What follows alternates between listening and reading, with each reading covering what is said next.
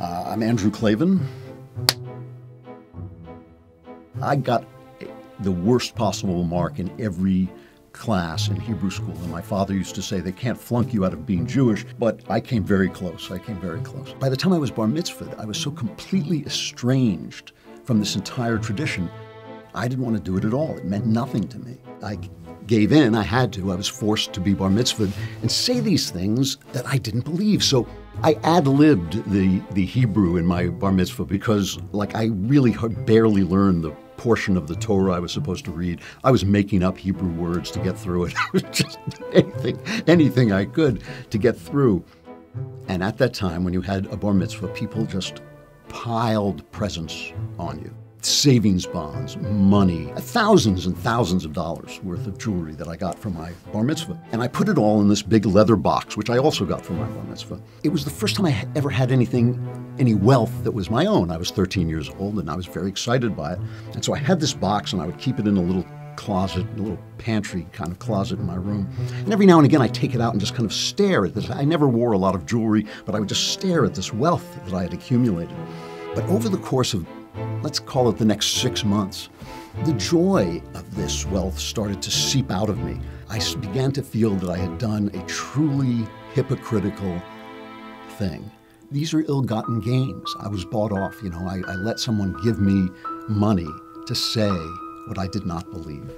I kind of naturally had a sense that God was there, but I hated the hypocrisy. I hated the fact that I'd been bullied into something. I hated the fact that I'd been bought off. And it started to dawn on me that it must have been very important to me that I had lied about God specifically.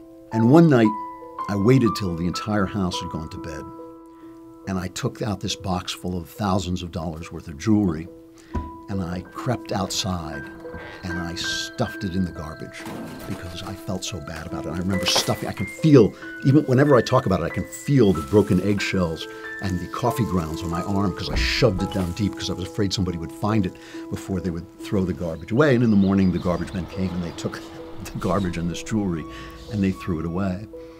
And that was meant to be the end of my religious life. I loved stories.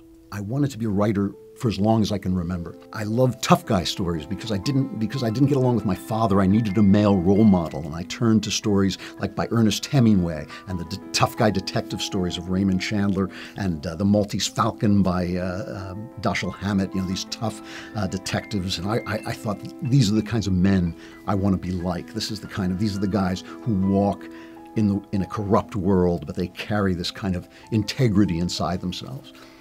As I studied literature, I realized that Jesus was at the center of all of Western literature. I should find out about this. I should find out about it. I went into my bedroom and I closed the door and I started to read the Gospel according to St. Luke. One of the funny things about the Gospel is that people have this concept of gentle Jesus, meek and mild. If you can go into the Gospel and find a place where gentle Jesus, meek and mild exists, I will pay to see it, because Jesus is a hard man. He walks into these deadly situations. Even when they're threatening him with death, he just says what he has to say. And that to me, especially in this world of lies, that to me is so important, such a great model for any man. And my father liked to sabotage anything that I did. So if he heard me writing, if he heard me typing, he would always break in on me and try to mess up my concentration. And so while I'm reading this, he walked in without knocking. He threw open the door and he caught me reading the Gospel according to St. Luke. Now you have to think about this for a minute, right? I'm 15 years old. He could have walked in on me with a girl in the bed. I was doing that. But he walked in on me reading the Gospel according to St. Luke, and he was furious. I mean, the rage came out of him in little bits because he was trying not to let it out, but it kept bubbling up out of him like hot tar, and he couldn't stop it. He was cursing at me. He was using, foul language, and he would keep bursting out. And we went in to have dinner, and we'd sit down, and it kept coming out, and it kept coming out. And I'm trying to explain to him, I'm not reading it for religious purposes. I'm not reading this for religious purposes. I'm reading it for literary purposes. I just wanted to know what all these guys were writing about. And he pointed his finger at my nose and he said, if you ever convert, I will disown you. I'll disown you. There was only one ambition that I had. I wanted to be a novelist. That was what I wanted. I applied to the University of California at Berkeley because it was so far away from my New York home. And I went in to the first of my terrible, terrible depressions. I called them the bola because they were like that throwing thing. It would just kind of appear out of nowhere and wrap itself around my throat and choke me with this sorrow. And I was torn up. I was so broken and crazy inside that I didn't understand how to communicate with other people, how to write stories. I knew I had a talent for writing stories, but I couldn't write stories that people liked because my mind was so messed up and I was so full of rage and twistedness and it didn't appear. I wasn't like a crazy person. You looked at me and you would have thought, well, he seems like a really, all put together guy, but I was not. I was really broken inside. And I didn't know I was going insane. I didn't realize I was going mad because I had that romance of the intellectual. An intellectual is miserable. An intellectual faces things. He tells the truth. He looks life in the eye, and life is meaningless, and life is death. And because he sees these things, he's a man of sorrow. And so I just thought I was a typical intellectual. It's like that song. It's hip to be miserable when you're young and intellectual. That's what I thought I was. But I was in so much pain. I did begin crying out to God in this kind of sick, superstitious way. I mean, I remember, trying all these kind of spiritual experiments to try and get clear. I published a novel when I was about 26, and the book didn't sell. I couldn't publish it, and it just died. It was such an experience of grief, I didn't even feel the grief. And I just started to unravel. And at the same time, my wife became pregnant. I'm trying to write and I'm picking up a little bit of money, but we're slowly going broke and I'm slowly going crazy. I'm just going crazy. My books became unreadable. My writing, I'd always prided myself on this clean, clear American prose, and suddenly I was writing these convoluted sentences that nobody could understand. I not only couldn't sell my books anymore, I couldn't even get an agent, I couldn't do anything. I was just frozen. I'm so depressed. I was in my bedroom and my wife was outside. Sometimes she would sleep on the couch so I could work in the bedroom because that's where my desk was. My little baby daughter was in her nursery. I was drinking, not heavily, but I was drinking a scotch and I was smoking cigarettes and I was thinking about killing myself. I had had suicidal thoughts before, but this was different. This was the real deal. I was sitting there thinking, I don't know how to live. I do not know how to live. And there was a radio playing a baseball game, the Mets game, and it was just playing in the background. I wasn't listening to it. I was just sitting. I was thinking about throwing myself off the roof because we lived in an 8, 10-story building, and I was just thinking I could just walk up there and everybody would be happier. My wife would be better off. My daughter would be better off. I don't know how to live. In the baseball game, the Mets had a player that I just loved named Gary Carter, and Gary Carter was a devout Christian. And whenever they would interview him after a game, how did it feel when you hit that home run? He would say, oh, praise Jesus, Jesus, I'm so happy I hit that home run. And I used to think like, oh, Gary, stop, it just went right up my spine. It was like somebody had dropped a worm down my back, Jesus, Jesus, Jesus.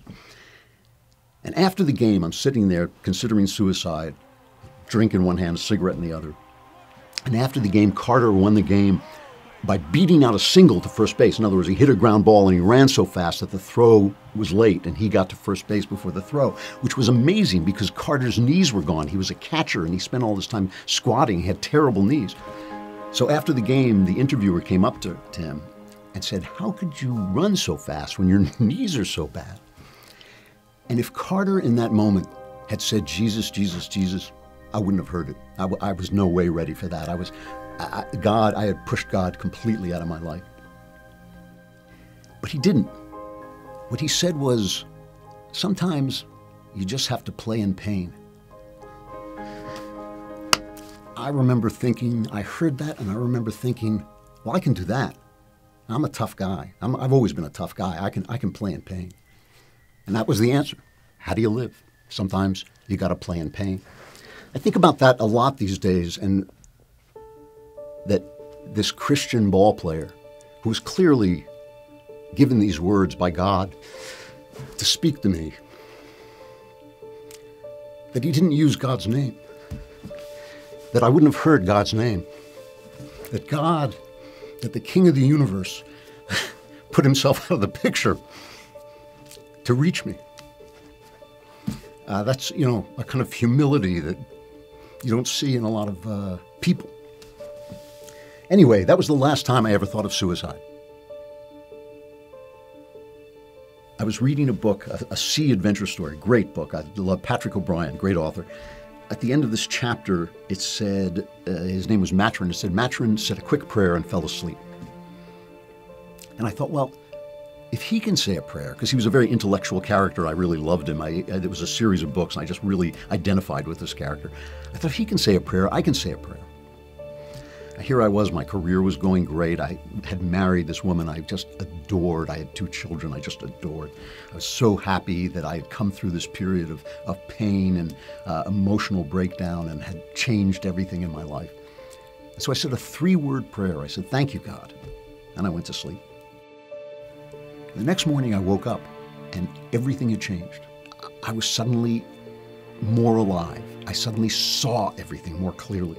I had been trying to see things clearly since I was a little boy. I remember as a child thinking, I can't get past my daydreams. I can't get past my own thoughts. And suddenly, there it was. There it was. Everything was beautiful. Everything, my wife, I could see my wife's face. I could see the coffee in the cup. I went out into London, one of the most beautiful cities on earth, and I could see the city, and it was all clear. And I realized it was that prayer. It was those 3 words.